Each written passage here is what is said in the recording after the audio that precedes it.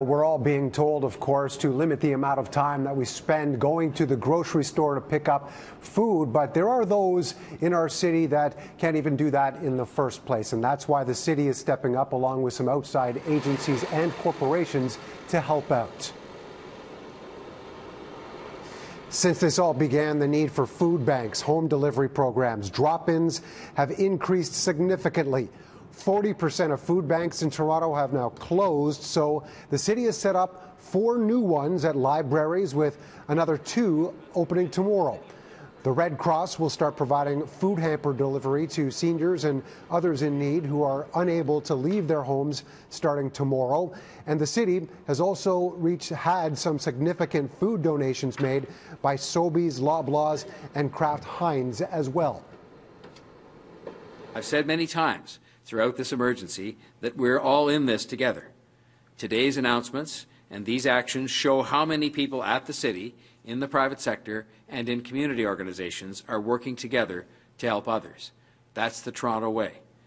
It is this determination to help others, to work together, to support each other, and to cooperate with the rules and guidelines and recommendations that have been made to us. That is what will help us to get through these terrible times together.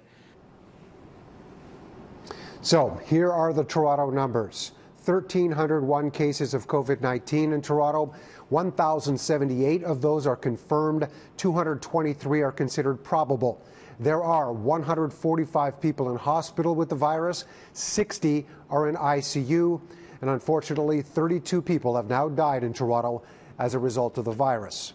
Here's a look at the GTHA numbers as well. In Hamilton, there are 170 cases. In Halton Region, 155. Peel Region has 557 cases. York with 458.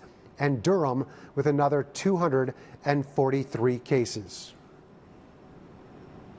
Now, over the weekend, we also heard quite a bit about police and bylaw enforcement out to make sure that people are abiding by the physical distancing rules in parks and public spaces. We do know that they had hit 300 of those spaces, and just over 25 tickets were issued. 1,000 notices were issued as well.